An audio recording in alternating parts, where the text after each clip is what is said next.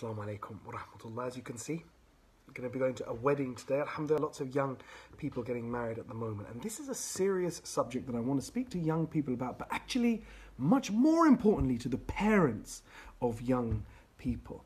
I met a very good brother that I know this week. The brother is from the Indian subcontinent. His whole family are from the Indian subcontinent. And he introduced me to the young man that his daughter is going to marry. And this young man was a black young man. And I was so happy. I was so pleased to see people breaking out of these social constrictions about who we marry and the color. And then I thought, why? Why is this still an issue in our community in the 21st century? We talk about not being racist, and yet we are still concerned with the color of the skin, of the nationality of the people that come to marry our sons and our daughters. This is not Islam. This is not Islam. We should be concerned with the character, with the uprightness, with the religion, with the honesty, with the integrity, with the manners of the people who come to marry our sons and daughters, not with the color of their skin.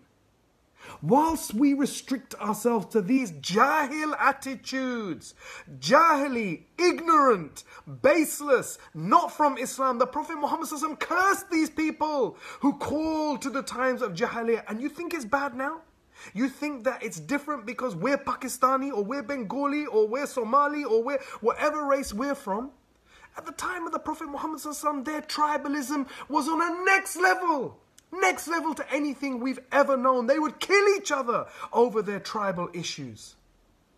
Brothers and sisters, our young people are desperate to keep things halal. They're desperate to get married. And what do? We just put barrier after barrier after barrier in their way. And what do? They go to the haram. And who can blame them? Who can blame them? If we make marriage difficult for young people, then expect the haram to come and knock at your door. So my brothers and sisters, especially the parents amongst us, look at the character. Don't worry about how much money they have. Don't worry about their class. Don't worry about their skin color. Look at the character. Are they kind? Are they on their deen? Are they respectful? Do they have good manners? Do they appear to have good character? Then yalla, inshallah, let our young people marry. And may Allah bless our young people with the best of marriages. And may Allah rid us of this jahil, this ignorance that we have within our communities. Indeed, Islam was sent to free us from that. And may we be free from it. Ameen.